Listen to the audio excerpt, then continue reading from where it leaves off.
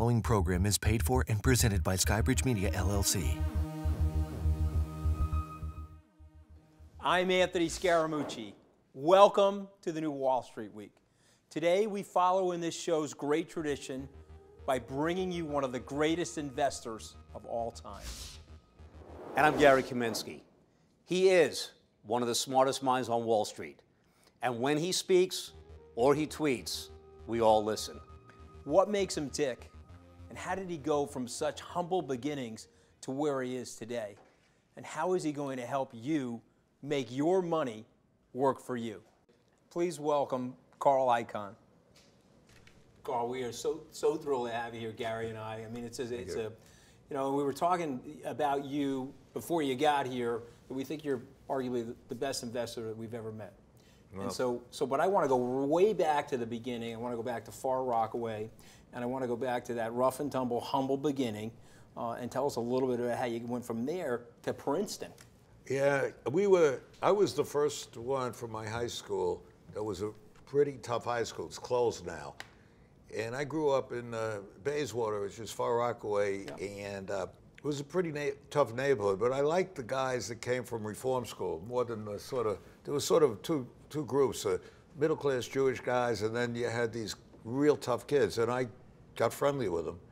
And so my parents never thought I'd amount to too much. My father and mother, who had the first buck they ever made, not that they ever made much, but they came from the Depression. And they were good people and all, but they never took a trip. My mother worked 6 days a week. You know, she taught Sunday school. My father was an interesting guy. He was sort of an intellectual, and he wanted to be a Metropolitan Opera singer. He was obsessed with his voice, and he never quite made it. So he was frustrated. So he became a cantor in a temple, actually in Cedarhurst, where you lived, in Bethel. But here's the funny part of that story. He was a dogmatic atheist. So here he was a cantor, singing in a temple, and he'd sneak, and then Yom Kippur even, he'd go out just because he really didn't like the people in the congregation. He'd go into his car that he hid a couple of blocks away and eat a ham sandwich, literally, during Yom Kippur, and then he'd come back and sing all those things. Put cheese on it, or no? A little bit of cheese on the ham, or no? Yeah, you know, I never found out because it's amazing that I'm not institutionalized with the way I grew up. And my mother's very strong personality. So they told me, look, the only way we're going to pay for your tuition is if you get into Yale, Harvard, or Princeton, which they figured they were pretty safe with because nobody ever applied from Far Rockaway. And I got in, well, and I actually got into Princeton and Yale. My mother would boast her friends, you know, she's a school teacher, look at my son, I got in.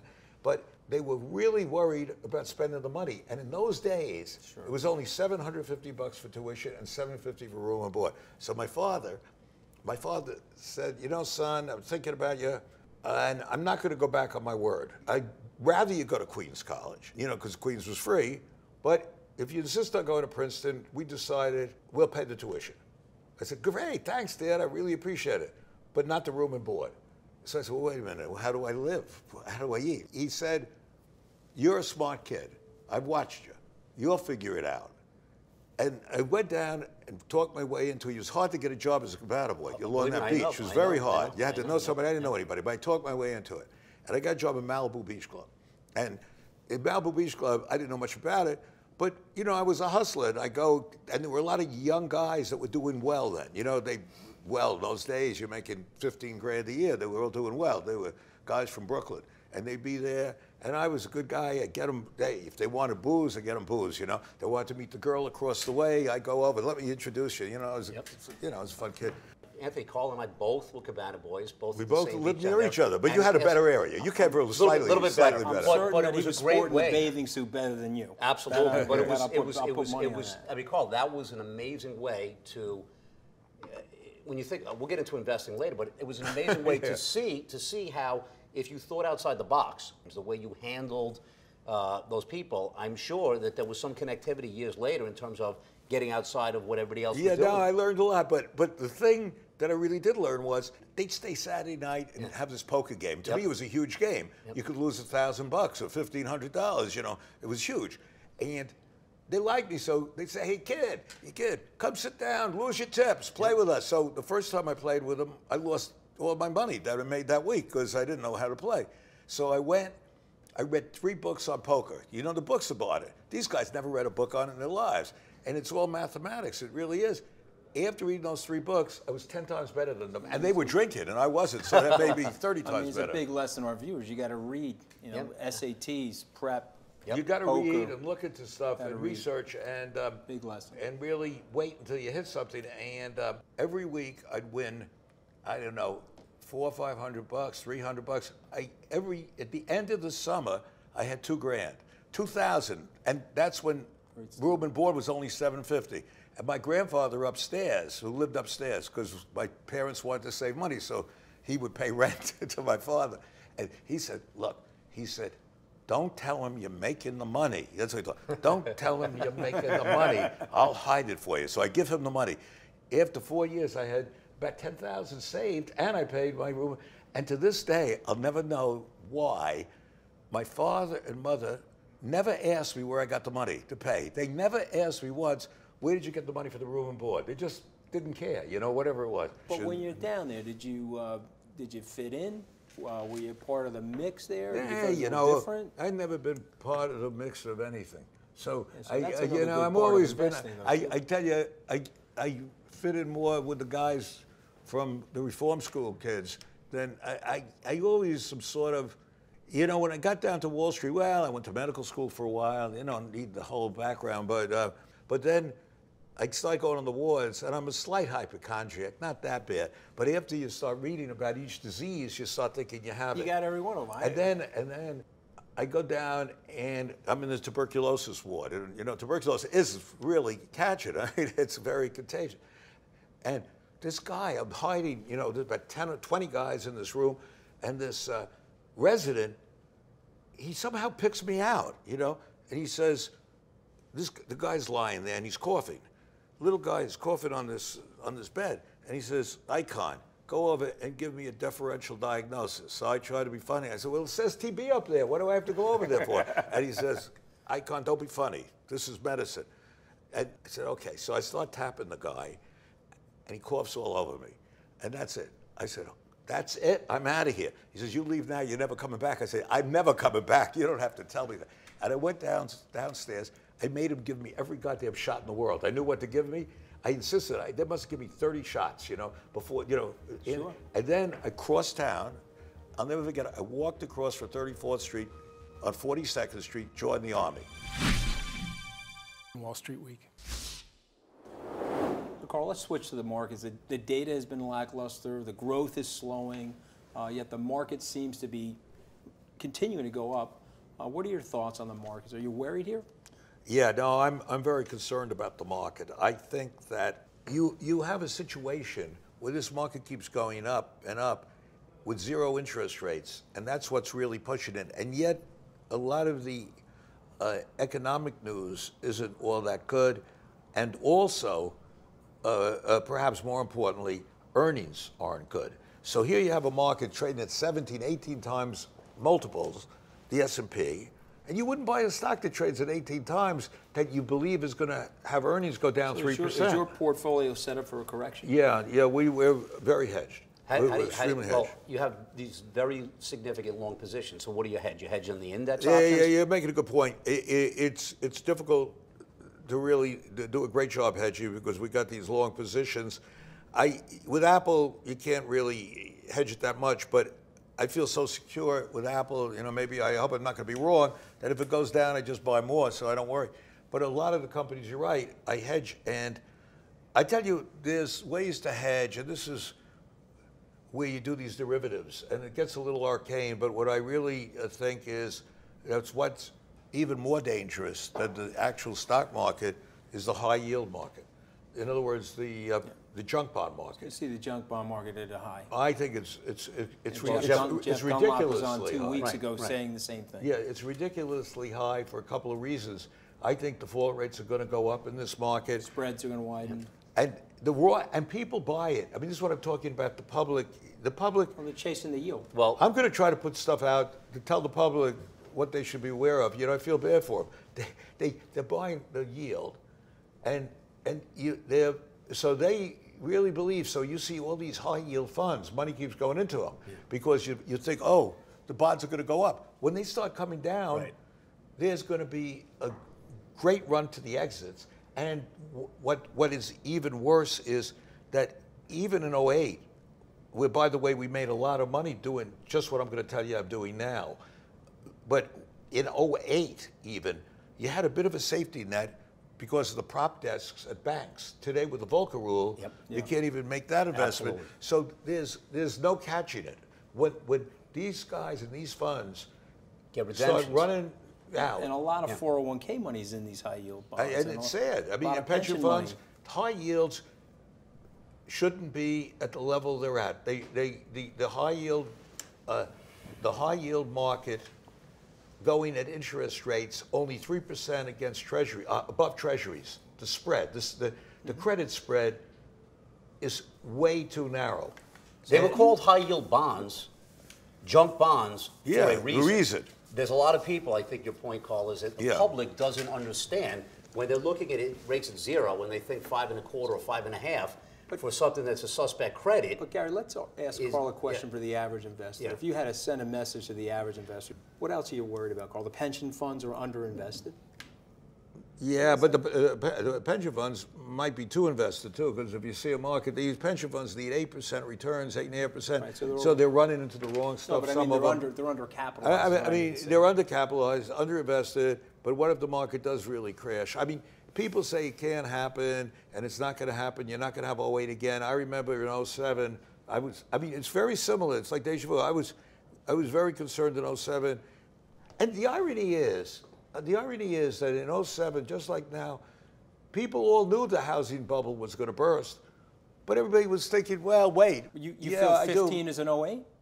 Well, I'm not going to tell you it's going to be '08. What about 16? I'm not saying it's. I can't predict year to year. I think anybody that does is a fool. You can't really say I'm worried about next month or even next year. But you worry about the system and what's going on. And and then you say, well, what's going to really crash it like '08? And I remember in '07, in 4 days in '08, we made $1.5 billion because we put on those credit spreads. And we made it on a couple of $100 million invested because we had those credit spreads on.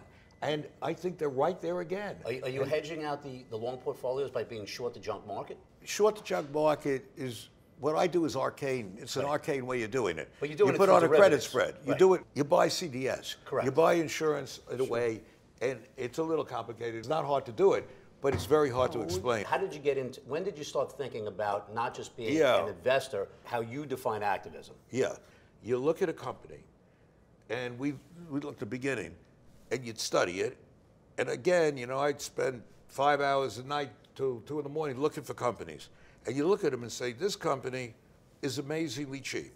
It got great assets. It was easy to do with that. Great assets, but they're not making any money. And then you look and say, why don't you make money? And you'd start talking to guys that understood the company better than I did. An analyst, he said, the reason, Carl, is that it's not great and doesn't have a great name, great this. It's the guy that runs it's an idiot. And he just shouldn't be there. So I said, why can't we get rid of him?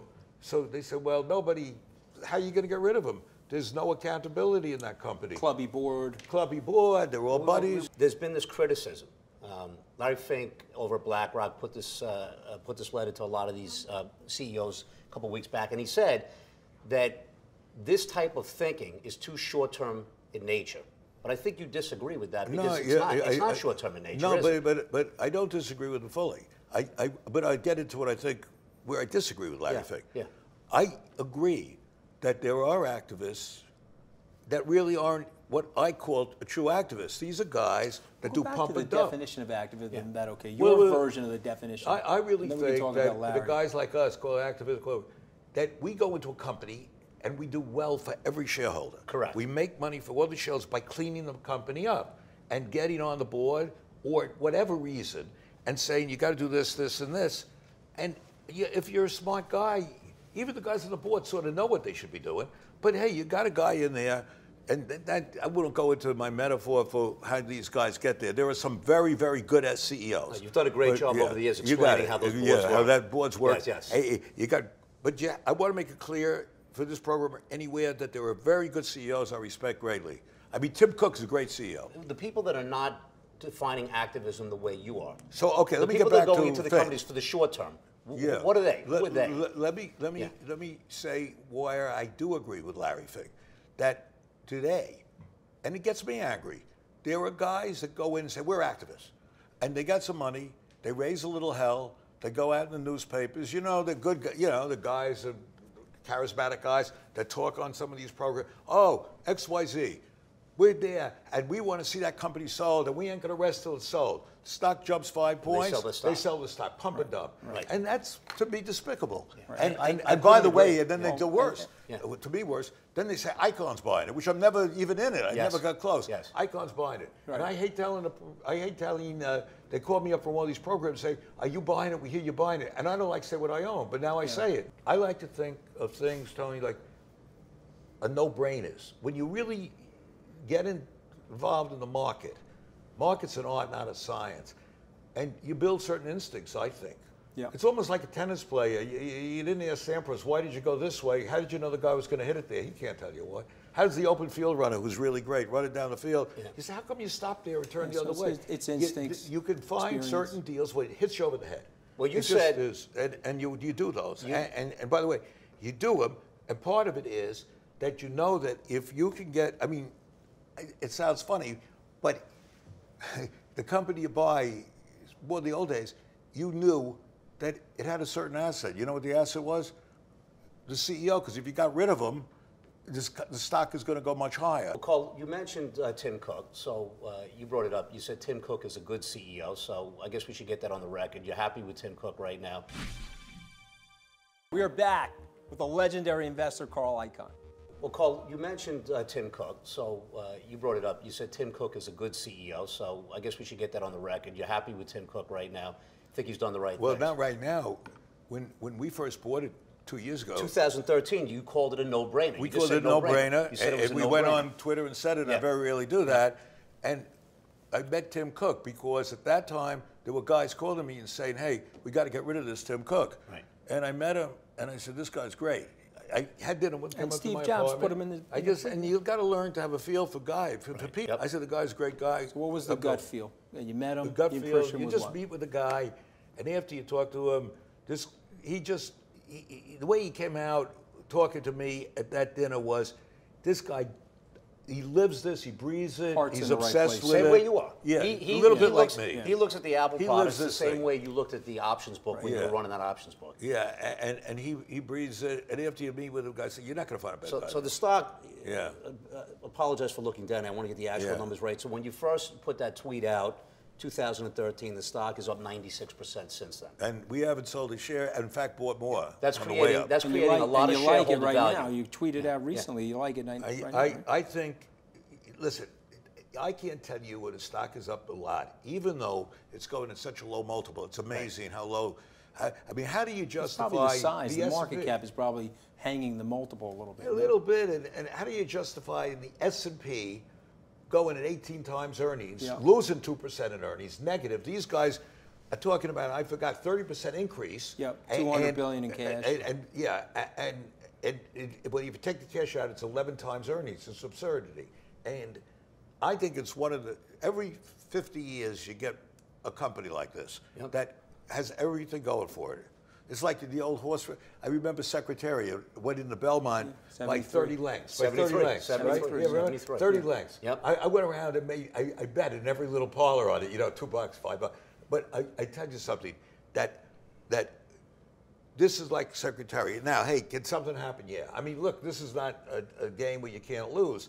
And I'm not telling you Apple can't go down 30 points either. I mean, this happens. You're just talking about some fundamentals. Since 2013, it hasn't been a straight line up, but the company's delivered. Are you happy right now with the mix of capital allocation, the buyback, the growth? Well, I'd always like to see bigger buybacks. Let's talk about Larry Fink there. Yeah. So there, he's wrong and he's right. There were certain companies that can't do buybacks, but nature where of he's the business. wrong, Nature of the business. But where he's wrong, or where people are wrong to criticize a buyback is where you have a mediocre CEO. Hey, take Motorola. We were Motorola. Yeah. So Fink would have said, Icahn's wrong to tell Zan to give back money. Xander went and lost $8 billion by building 18 operating systems. So the shell's better losing $18 billion or taking the money out. Take Navistar. We're on the board there. We were the guy built this goddamn contraption. It's like the crazy uncle in the garage building this contraption for 7, 8 years. He blew $10 billion doing it. I can't remember the exact number. So Fink would say, oh, but you got to let them invest the money. Well, certain CEOs shouldn't be allowed to invest money. They shouldn't be CEOs. So he's wrong in saying, let's throw the baby out with the bathwater. So the answer, it sounds like what you think is sometimes those that are just trying to do something in the short term, get the stock up, make an announcement, and then sell the stock. Those are the so-called activists. But those and he's right about that. But those that take a seat on the board, try to get the CEO and the other boards, the other directors to understand. Treat it like it's their own business. Yeah. That's exactly it's their own money. Because the reason it works is because it's obvious. Because the system is dysfunctional. You can't get rid of these guys, and a lot of these guys, the most important thing in a company is the CEO, by far. Absolutely. There's nothing close. And while sets the culture and sets the leadership. And while I don't believe they should get 750 times what the average worker gets, I don't begrudge them that money if the stock goes way up. Yeah. Because if he gets the stock up, let him have some good money. But look what you have. You got this clubby system, and you know what? A lot of them feel they can do what they want because of guys like Larry Fink, and I like Larry Fink, right. But because of these of index funds that really support him. And Larry will say to me, oh, we really go both ways. But I can't remember one time, and maybe I'm wrong, maybe he'll show me, one time when they voted for us. Look, Larry built a great company, and he's a very smart guy, and I like him personally, and I agree with him, by the way, on the short-termism. In fact, I think he's right. There should be a penalty. Right. There should be a tax penalty, and I would back him on any reasonable thing he would say about it, but not about going in and saying, hey, don't ask companies to give back money. Certain companies don't have the ability to invest it. So Carl, we want to play a little word association game with you. Okay. So we're going to say a word, and you just tell us what you think. So I want to start with the word energy, and what's your view there? Problem right now, I think it will turn around 3 years from now, 4 years, or maybe sooner. But right now, it may go worse before better. And that, I hope it doesn't, because we own a lot of big positions in it. Trait you most dislike in people? Yeah, I think mendacity, the first word that comes to my head. What about a big regret? Any big regrets? As much Apple as I bought, I should have bought more. From there to Barack Obama. Yeah, well, with Obama, I know this will surprise you because I was really against Obama, but I think some of the things he does is okay. I do think, so now I'm on the opposite side again, because everybody in the Hamptons hates his guts, you go to parties, and I think look, I wouldn't want to see him president again, but I don't think he's terrible. All right, but what about your parents? How do you think your parents would react today? You're one of the most successful people in the world. They saw some of my success, and my father was touching. I still cry about, it still makes me cry for some reason. But in the late 70s, I was doing very well, and he never ever asked me what I did or how I did it. And I go to Florida to see him and my mother, and he comes up, son, come here. And he never said, he takes a pad, takes a yellow pad and a pencil. Here, explain to me what you do. And I hugged him. I said, you finally admit it. He said, yeah. Yeah, wow. It's a beautiful That was story. touching. But I want to personally thank you for the type of person you are and the role model that you've been to so many of us. Please welcome Carl Icahn. So how did the investing career start? Well, then I got in with Jack Dreyfus on Wall Street. It wasn't tough getting a job. I went to Princeton, had good marks. And I did great. So I started thinking I'm really smart. But why'd you go to Jack Dreyfus? Why'd you pick Wall Street? Well, I knew All the somebody. things you could do? Well, I didn't know what to do, and I started studying how you pick stocks, and it really hit me how great it was. What you did. I met a guy that was a security analyst, and he's showing me how to pick these stocks. Was it going back to the books? Was it reading things about the industry, or? Well, no, I just liked it, but that wasn't really it. But when I got into Wall Street, I had 12,000, 15,000, which was a lot saved. I started investing it. And in '61, the market was hot, and you never really. I learned a lot from that, because you'd never confuse a bull market with brains. And what I did was confuse it. And I'm buying all these stocks. I'm picking this and I'm picking that. And I had a following of people who would listen to me. Oh wow, well, but everybody was making money. You don't realize that. And Jack Dreyfus would tell me. He'd come over. He'd sort of like me. He'd sit there with me once in a while, and he said, "You're going to lose every penny you have. I'm telling you, Carl. Before you're through it," he said, "I got this." I was up to about $70,000, which was huge. A lot of money back then. He says, "You know what? When this is over, 6 months, a year, maybe less," he says, "not only won't you have the 70, you'll be negative, everything you ever had." And he was right. In 3 days in '62, they cleaned me out. I was there. And I learned. I tell you what I learned from that experience. You didn't learn from him just giving you the advice. You had to go through the pain. You had to go through the pain. You have to go through it. The market is not a gambling casino, and too many people, in this type of market, too many people think it is. And especially now with low interest rates. So it's really a dangerous place today. How'd you build yourself back up, though, after the cleanup? Well, then I had a few bucks left, very little, and I said I got to learn something. So I read a lot about puts and calls, and in those days, that was really the Wild West, the puts and calls. And you had all these option brokers, if you remember, and they were fleecing everybody. So I was the honest broker, so to speak. I'd come in and tell everybody, put out a midweek option report, and I'd stay up every night calling people that write in for my report. And I'd be calling them from to California. And I had a big following in options. And I'd give them more than they thought they would get, which I couldn't believe. Here's a guy that I don't know from New York calling this wealthy guy, and he'll say, "I'll sell 10 calls on this stock, and I'll do it for $5,000. I get him $6,000. The guy couldn't believe it, right? Then I get him more. And the put and call brokers couldn't believe it, because they all wanted to give you business back. They said, "I know you can do it cheaper costs." And I built this thing up. By '68, I was making $700,000-800,000 a year, which was like today, 10 million, 20 million. But where did the drive come from? Like, where I always had it. You have to really have an obsessive nature, and whatever it is you want to do. You want to be a great tennis player. You know, there are guys that are more talented maybe than McEnroe or something like that. Maybe his brother, they say, was more talented, but McEnroe worked at it. McEnroe loved it. I guess he was obsessive. He worked all the time. I mean, if you think about any of these brains guys, is not enough. Talent's not enough. Talent's right? not It's enough. the drive, You gotta do both. Well, you had this great options business, and when did you start thinking about not just being an investor, but somebody who? Well, I wasn't an investor. I had this big following, and so I got the money. I had an uncle that had some money, and I, by that time, had saved a couple of $100,000. You could buy a seat for $400. Mm-hmm. He loaned me $200, so I had enough without borrowing. I didn't go to borrow that, so we had $600. And the interesting thing, when we worked out the numbers, I never forget, my uncle's accountant said, "You're crazy to do this. You're making yourself $500,000-600,000 a year. No matter how you do this, with the income you're going to make from the commissions, but you got your own seat now. You got to have accountants. You got to have lawyers. You got to have overhead. There's no way you can make a penny." And he told my uncle, he said to him, "Look, you want to loan him $200, you're not going to lose it. He's putting up, you know, his $200, and the way it's structured, you really won't lose." And I had, you know, I was paying my uncle a real good return on the money plus a piece of the company. But I did it anyway. I said, forget it. I'm going to have my own firm.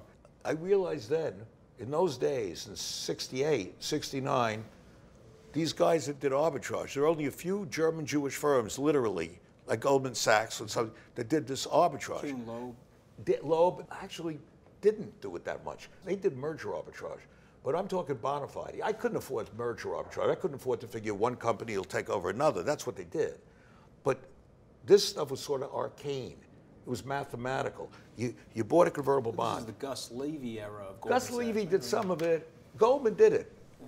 And a few German, and you made a fortune from it because you didn't have to put up any real money. See, we cleared with low roads, actually. Mm-hmm.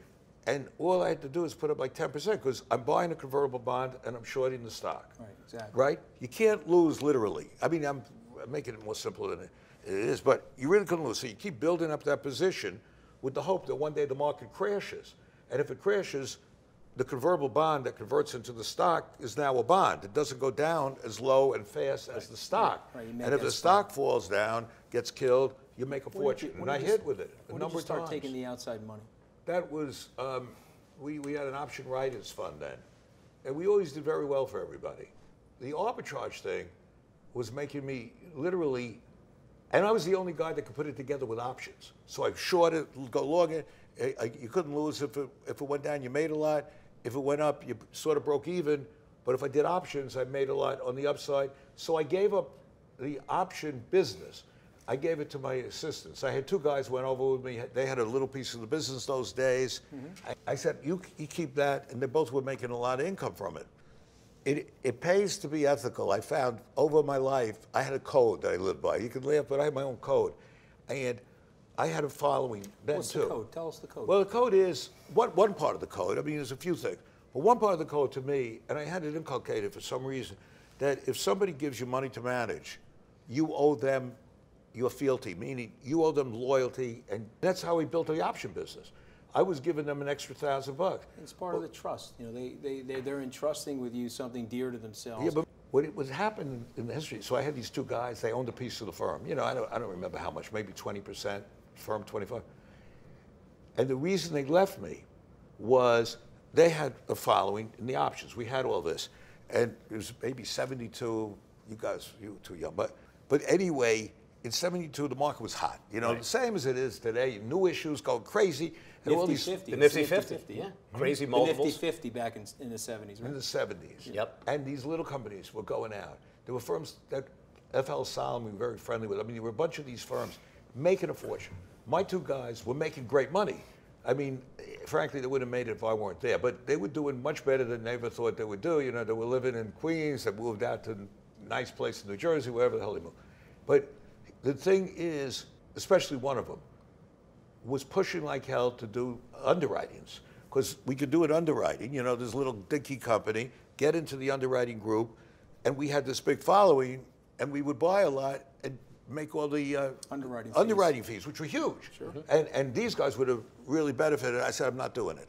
Because I'd look at the companies. So when you look at the companies, you said, how the hell can you sell somebody a company that makes plumbing fixtures and give them 40 times earnings for it? Oh, well, you got to understand, they got a new fixture. I said, let's look at the new fixture. Right. Let me talk to some guy that understands that. You talk to a guy that understood, I'm just giving you an example. Let me understand the new fixture. The guy laughing at you, this is ridiculous. Oh, but they say it's great. They say, forget it. So well, one of them said, well, I'm leaving the firm then. I said, God bless you, leave the firm. I got the stock back from the guy. Yeah. And I didn't do it for that reason. And then the other guy left eventually, so I own the whole firm.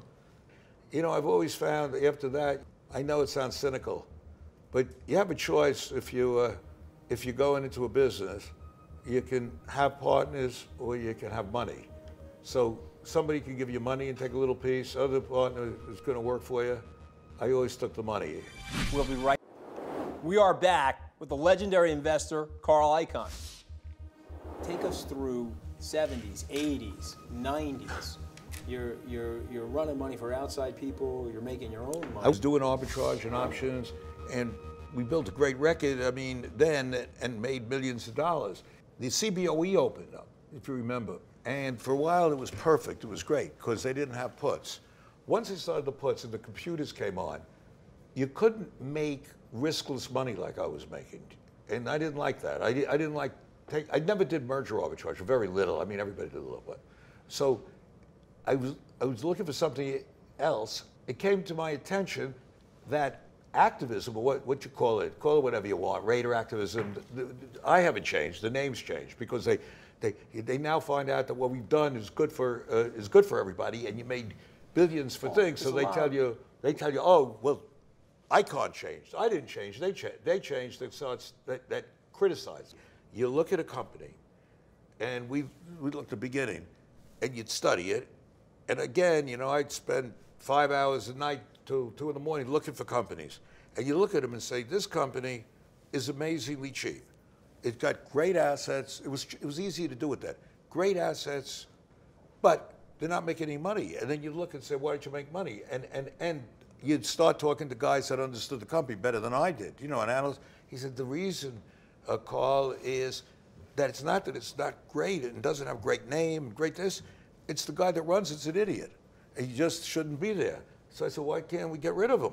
So they said, well, how are you going to get rid of him? There's no accountability in that company. Clubby board, they're all buddies. We make money for all the shows by cleaning the company up and getting on the board or whatever reason. and saying you got to do this, this, and this. And if you're a smart guy, even the guys on the board sort of know what they should be doing. But hey, you got a guy in there, and that I wouldn't go into my metaphor for how these guys get there. There are some very, very good CEOs. You've done a great job over the years explaining how those boards work. How that boards work. Yes, yes. Hey, you want to make it clear for this program anywhere that there are very good CEOs I respect greatly. I mean, Tim Cook is a great CEO. The most important thing in a company is the CEO, by far. Sets the culture and sets the leadership. And while I don't believe they should get 750 times what the average worker gets, I don't begrudge them that money if the stock goes way up. Yeah. Because if he gets the stock up, let him have some good money. But look what you have. You got this clubby system, and you know what? A lot of them feel they can do what they want. Let's Look at the shift facts gears here. a little bit and talk a little bit about the economy. The economic data is lackluster. Yeah. Stock market is zooming. The Federal Reserve seems like they're out of room and will likely raise rates at some point, Carl.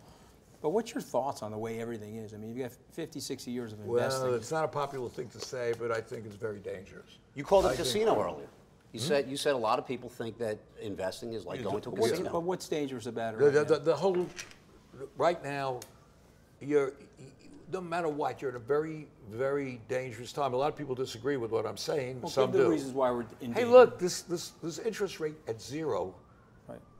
It's not that simple just to go in and just say we're going to make it zero interest rates, which of course is a great advantage to a company to borrow money at next to nothing. I mean, you could look at stuff. It's a great time to do a merger and acquisition. So for a while that works and makes you money. But look at the results today. Earnings are down 2, 3, 4%. Yeah. Our dollar is high, Strength which of the dollar, costs you earnings. The numbers aren't coming in my mind, that great. But I will tell you You that see a correction coming? Are you hedged for a correction? Yeah, I'm really hedged. So what do you hedge? You hedge on the index Yeah, options? you're making a good point. It's difficult to really do a great job hedging because we got these long positions. And I tell you, there's ways to hedge, and this is where you do these derivatives. And it gets a little arcane, but what I really think is that's what's even more dangerous than the actual stock market is the high yield market. In other words, the junk bond market. It's ridiculously high for a couple of reasons. I think default rates are going to go up in this market. Spreads are going to widen. And people buy it. I mean, this is what I'm talking about. The public. Well, they're chasing the yield. Well, I'm going to try to put stuff out to tell the public what they should be aware of. They're buying the yield. So you see all these high yield funds, money keeps going into them because you think, oh, the bonds are going to go up. When they start coming down, there's going to be a great run to the exits. And what is even worse is that even in 08, where, by the way, we made a lot of money doing just what I'm going to tell you I'm doing now. But in 08 even, you had a bit of a safety net because of the prop desks at banks. Today with the Volcker rule, you can't even make that investment. Absolutely. So there's no catching it.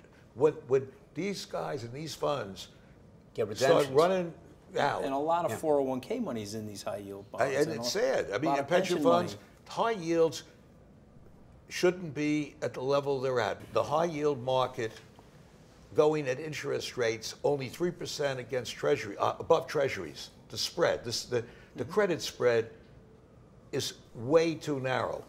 They were called high yield bonds, junk bonds, for a reason. What else are you worried about, Carl? The pension funds? Yeah, but the pension funds, they're undercapitalized, underinvested, but what if the market does really crash? I mean, people say it can't happen, and it's not going to happen. You're not going to have 08 again. I remember in 07, I mean, it's very similar. It's like deja vu. I was very concerned in 07. And the irony is that in 07, just like now, people all knew the housing bubble was going to burst. But everybody was thinking, well, wait a year, you remember those give it 6 months. There was a Citigroup cliche about we're going to dance until Yeah, well, wait. But wait, you can't wait. You can't really, wait because when the music stops, you can't just say I'm getting out of here because there's no exit. You feel a lot of similarities. You feel 15 is an 08? Well, I'm not going to tell you it's going to be 08. What about 16? I'm not saying it's. I can't predict year to year. I think anybody that does is a fool. You can't really say I'm worried about next month or even next year. But you worry about the system and what's going on. And here's, I mean, and then you say, well, what's going to really crash it like '08? You know, I remember in '07, again, a risk of being modest. In 4 days in '08, we made $1.5 billion, right, because we put on those credit spreads, and we made it on a couple of $100 million invested because we had those credit spreads on. And I think they're right there again. Are you hedging out the long portfolios by being short the junk market? What I do is arcane. It's an arcane way of doing it. But you're doing you it put through on a credit derivatives. spread. You Right. do it. You buy CDS. Correct. You buy insurance in a way, and it's a little complicated because it's not hard to do it, but it's very hard to explain it. We'll be right back. We are back with the legendary investor, Carl Icahn. Well, Carl, you mentioned Tim Cook, so you brought it up. You said Tim Cook is a good CEO, so I guess we should get that on the record. You're happy with Tim Cook right now? I think he's done the right Well, thing. not right now. When we first bought it 2 years ago, 2013, you called it a no-brainer. we You just called said it a no-brainer, You said it was and a we went no-brainer. on Twitter and said it, and Yeah. I very rarely do that. And I met Tim Cook because at that time, there were guys calling me and saying, hey, we got to get rid of this Tim Cook. Right. And I met him, and I said, this guy's great. I had dinner with him. And up to Steve my Jobs apartment. put him in the- and you've got to learn to have a feel for people. Yep. I said, the guy's a great guy. So what was the gut feel? You met him? The gut the feel, impression you was just what? meet with the guy, and after you talk to him, the way he came out talking to me at that dinner was, this guy, he lives this, he breathes it, Heart's he's in the right obsessed place. with Same it. way you are. Yeah, He a little bit looks, like me. He looks at the Apple He products lives the this same thing. way you looked at the options book when you were running that options book. Yeah, and he breathes it, and after you meet with him, guys say, you're not going to find a better guy. So the stock, Yeah. apologize for looking down. I want to get the actual Yeah. numbers right. So when you first put that tweet out, 2013, the stock is up 96% since then. And we haven't sold a share, and in fact, bought more That's on the way creating, up. that's And you creating like, a lot and of you like it shareholder right value. now. You tweeted out recently. You like it right now. I think, listen, I can't tell you what the stock is up a lot, even though it's going at such a low multiple. It's amazing how low. I mean, how do you It's justify probably the size. The S&P? market cap is probably hanging the multiple a little bit. A little bit, and how do you justify the S&P going at 18 times earnings, Yeah. losing 2% in earnings, negative? These guys are talking about, I forgot, 30% increase. Yep, $200 billion in cash. And when you take the cash out, it's 11 times earnings. It's absurdity. And I think it's one of the, every 50 years you get a company like this that has everything going for it. It's like the old horse. I remember Secretariat went into Belmont by 30 lengths. By 30 73, lengths, right? 73, Yeah, right? 73, 30 yeah. lengths. Yep. I went around and I bet in every little parlor on it, $2, $5. But I tell you something, that this is like Secretariat. Now, hey, can something happen? Yeah. I mean, look, this is not a game where you can't lose. And I'm not telling you Apple can't go down 30 points either. I mean, this happens. You're just Go talking up about and some down. fundamentals Listen, as a long-term investment. since 2013, it hasn't been a straight line up, but the Never company's been, delivered. that's Are you right. happy right now with the mix of capital allocation, the buyback, the growth? Well, I'd always like to see bigger buybacks. Let me ask you about a company. When I was going back to look at Apple and when you first got involved with Apple, and you probably remember, there was a lot of criticism in the media. The media actually said, what does Carl Icahn know about technology? He'd never been successful in technology. At the same time, another great investor, legendary investor, Warren Buffett, had taken this huge position in IBM, a stock that at the same time period is now down close to 10%, and they have bought back huge amounts of stock. Why is it that the media will get behind something like Buffett and IBM and say that this is the greatest thing, and then they'll say when Carl gets involved and he tries to change things at Apple, you get criticized? What is that all about? But I don't believe in micromanaging a company. Right. We own 20 companies we control. We go in for the big picture. In other words, we will, if they need capital, we get it for them. If they want to go here, I come up with the big ideas. I am not a micromanager, nor do I think I'm a great guy in technology. But the difference, I think, with Apple was that a lot of people, and still do to this day, just misunderstand the company. They are so inculcated in the fact that, hey, Apple is a hardware company, and they don't deserve a multiple. And in fact, they're going to get tremendous competition. But it's not a hardware company. It's a company that has built this huge ecosystem. You can't compete with Apple but really again, well. it gets back to the active and the passive, in the sense that when you are investing in a company, you're investing in a company, the way I see it, no different than a Warren Buffett. You're investing in a company You're trying to generate long-term capital gains. Why is it that the media continues to look at somebody like yourself investing in a negative way? I don't think that's fair to the media.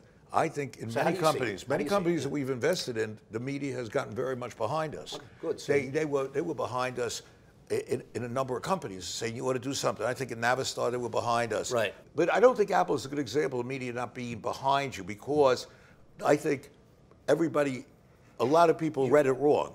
In Apple, though, the stock went up about $14 billion that day or something, right? I mean, it went up a huge amount when we did it. But, you know, I don't think that's the question anymore, Gary. I don't think people say, what do we know about it? I think we're past that stage. We've made so many billions for shareholders, so many billions on billions on billions. And I mean, if I did a study once that all you had to do is buy the companies we went on the board of, and they're up annualized 28%.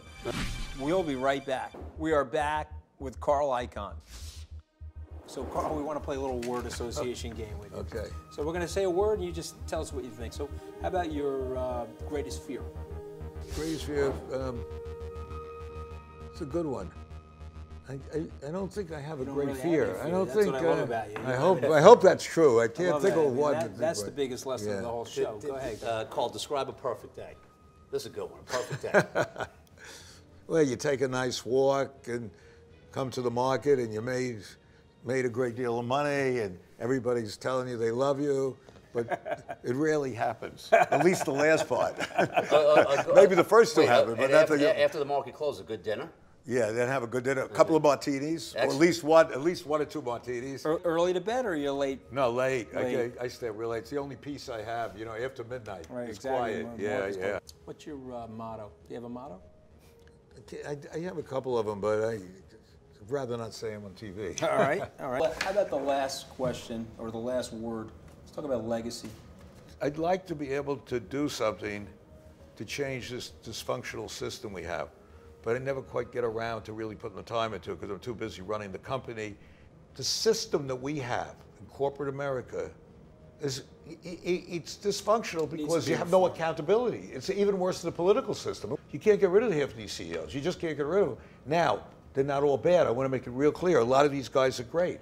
When this market does come down, which it will, I believe it will, maybe 3 days and maybe 3 years. But it's going to really come down, and then you're going to need real good people running these assets, and you don't have them. So I'd like to change that. I want to personally thank you for the type of person you are and the role model that you've been to so many of us.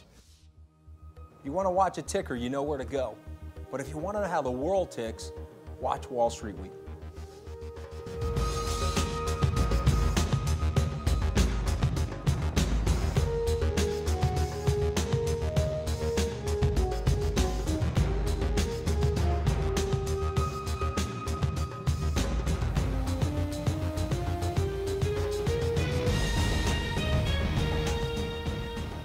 The preceding program was paid for and presented by Skybridge Media, LLC.